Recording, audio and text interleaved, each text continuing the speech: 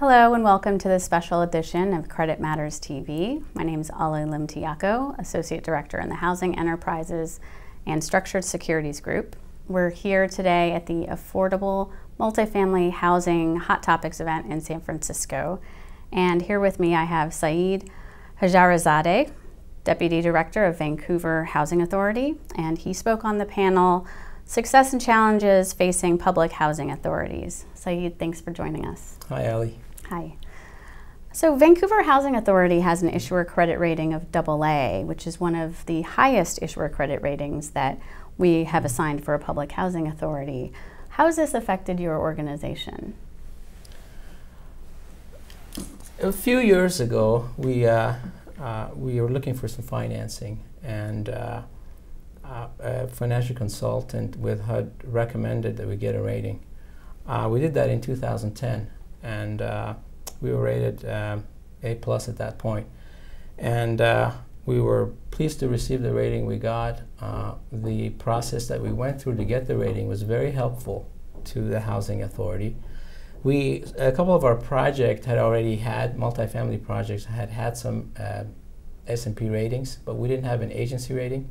Okay. So it really opened the doors for us, and particularly as the recession hit and the credit markets tightened up, going out and looking for financing, it helped to have a Standard & Poor's rating.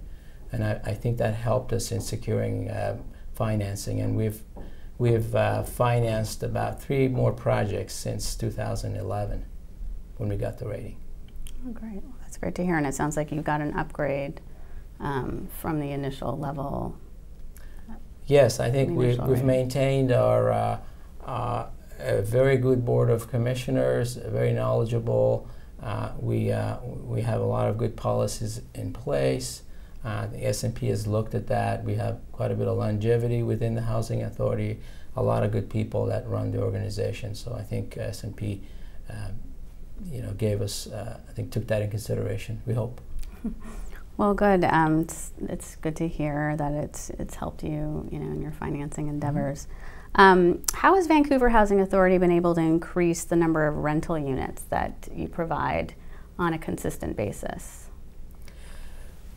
The Housing Authority has been pretty progressive in being able to build affordable multifamily properties within Vancouver, Washington, and Clark County.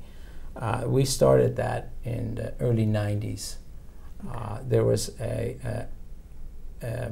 quite an effort to not rely so much on federal funding, and one way to do that was to build or acquire existing housing and using tax-exempt bonds and tax credits to use as financing, and that's what we've done, and we've been pretty consistent over time. And since then, we've averaged about 80 units per year we've added to our inventory. Mm-hmm. Since the recession, we've actually disposed of a couple of properties that had made their life cycle through the tax credit program, and it was time to rehab them and put them back on the market, and there were a lot of interested folks who wanted to do that, private sector folks.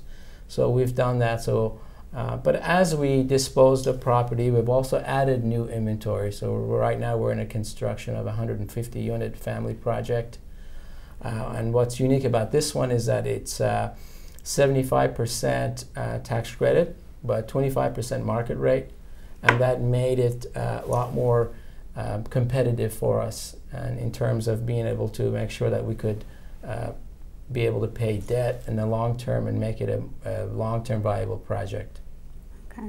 And how many units overall does Vancouver Housing Authority have in its portfolio? Right now, we are an agency of about 6,000 units. We have 2,600 vouchers, and the rest of properties that we own. We don't have a large public housing portfolio where we have used the RAD financing option recently. And we only have 150 public housing units left. Okay. But we have some other HUD-funded projects. We have several senior projects, Project 202s, and we have about a 2,500 unit portfolio of affordable housing that's financed with tax credits and bonds. Okay, and you've been designated by HUD as a moving to work agency. How is that? How have you been able to leverage that status? We were one of the early participants in the Moving to Work program, which started back in 1999. That's when the law was put in place in, I believe, 1996. But we became an agency, and it took HUD a couple of years to get everybody ready and go through the competitive process of selecting agencies. There were, at the time, I think there were 10, and today there's 35 or so housing authorities that are MTW agencies. What we've done with our Moving to Work authority and there are mainly two things that are make up the Moving to Work designation, and one is funding flexibility. So we receive Section 8 housing voucher funding, public housing, and capital fund, and as a Moving to Work agency, we can combine those funds. So we use the fungibility between funds. Where Move to Work Housing Authority wouldn't be able to do that. They have to keep funds within the particular programs. So that's a big flexibility that we're able to do. The other thing that we're able to do as a Moving to Work agency is to get away from federal regulations a little bit. So in terms of the Housing Act and how we're able to introduce some new ideas, particularly in terms of how we charge rent and whether we create time limits for assistance, things like that. And we've experimented with several different ideas. The latest thing that we're doing with our Moving to Work authority is that if a family has no reported income, we still will charge them some rent, assuming that they have some income. Now that's how the rent is based.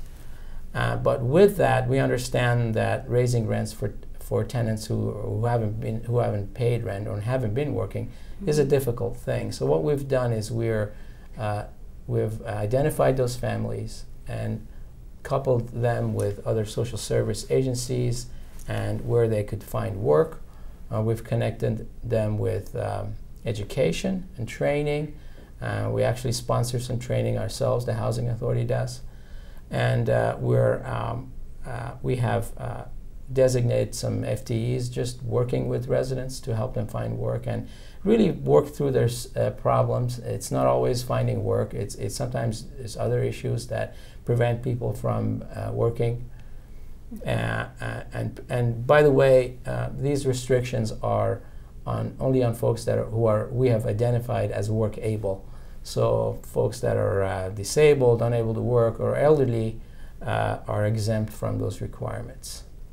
Okay, so it sounds like the Moving to Work designation has helped you maybe leverage, some areas or work within a kind of a difficult market environment to help provide the affordable housing that meets your mission. Exactly. I mean, HUD's idea was to sort of create a platform for housing, so these selected housing authorities to provide housing subsidy in a different way and see whether that moved people to work, that encouraged people to work, because there's been a history and really a bad reputation, I might say, about with public housing and public housing residents. And what we're finding is that being poor and needing housing help is very stressful for our clients. And so recognizing that and being able to help them work through some of their issues is the thing that we should do. And Moving to Work has allowed us some flexibility so that we could spend a little bit of service dollars on our residents to help them, and particularly help them connect with, like I said earlier, education, training. We have a big focus on our youth. We definitely understand the cycles of poverty that can be created, and we're one way that we believe, and we've been successful in doing that, is to help parents and children with understanding the importance of school and not just finishing high school, but also secondary education. We're emphasizing that a lot. A lot of our kids, as smart as they might be, don't even consider going to college, only because they just don't know. Mm-hmm. They just don't know. Their families haven't been to school, so it's provided us a lot of flexibility. Okay, great. And are there other lessons that other housing authorities can maybe learn from your successes, in those areas?